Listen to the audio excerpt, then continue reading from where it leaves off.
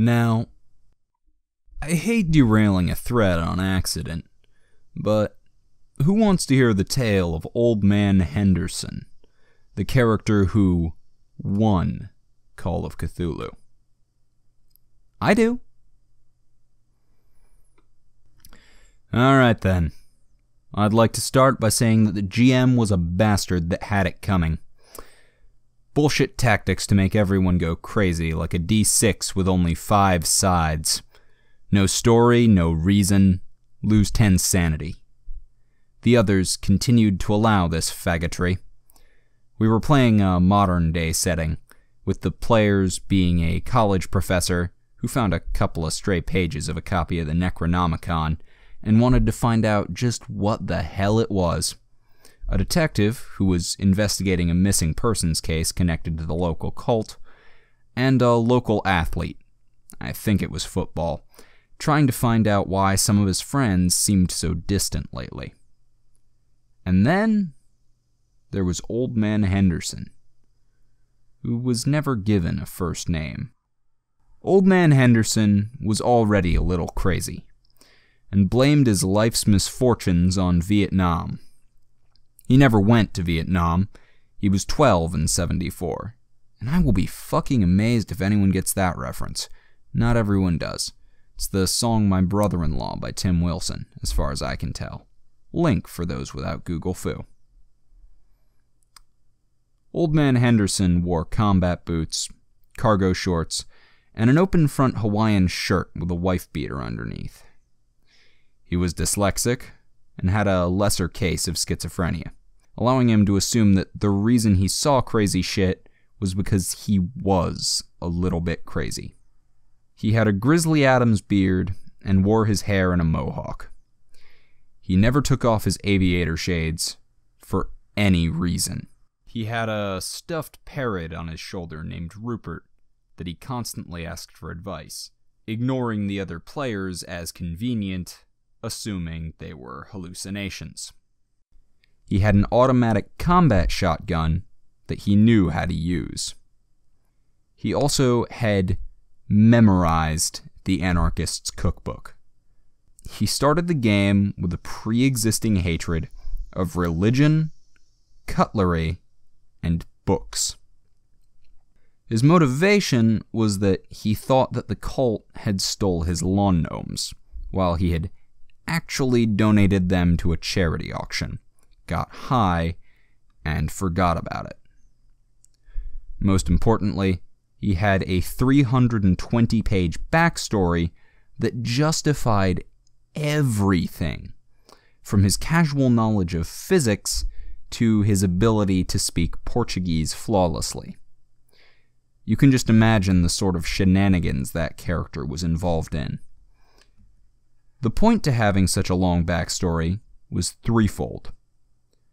1, to ensure the GM would never actually read it, and 2, since he would never read it except for in excerpts I pointed out to justify things, I could rewrite and change things around completely at random without anyone noticing, and most importantly, 3, convince everyone that I was serious about this character and that it wasn't simply the game-wrecking bullshit that it was.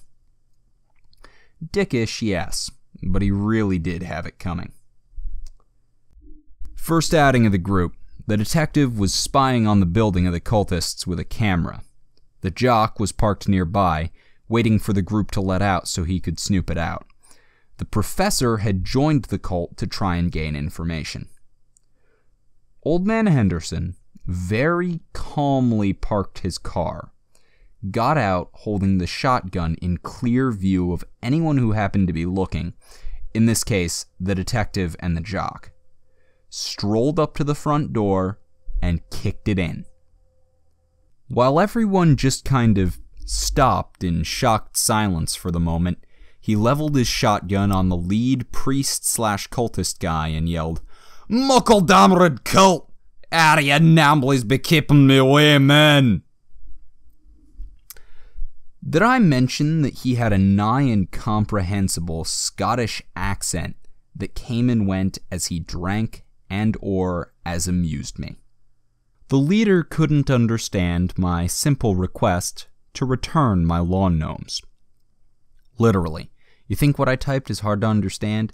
Imagine it being slurred at you by a drunken Scotsman. He assumed I was trying to cast a spell at him in an elder tongue and summoned a Shoggoth by murdering one of his fellows. One Molotov, and about 20 rounds later, the Shoggoth is dead. As is the cult leader, the professor. He made the mistake of trying to make peace mid-murderous rampage, and about 10 assorted cultists. Old Man Henderson, then pissed on the Shoggoth's corpse, got back in his battered 92 Buick Century and went home. The whole event was over in about 10 minutes game time, and nobody thought to get the Buick's plates.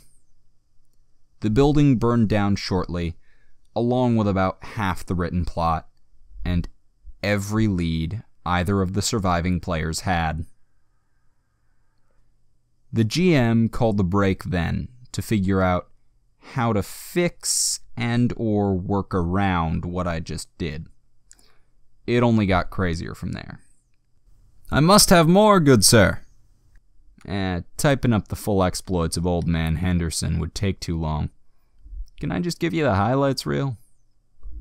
I will settle for that. Alrighty then.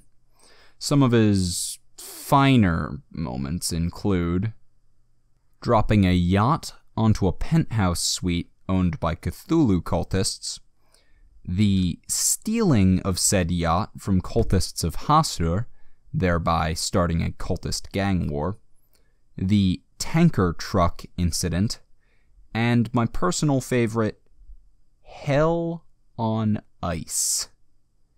Which one do you want to hear about first? Dropping the yacht. Let's go from the top.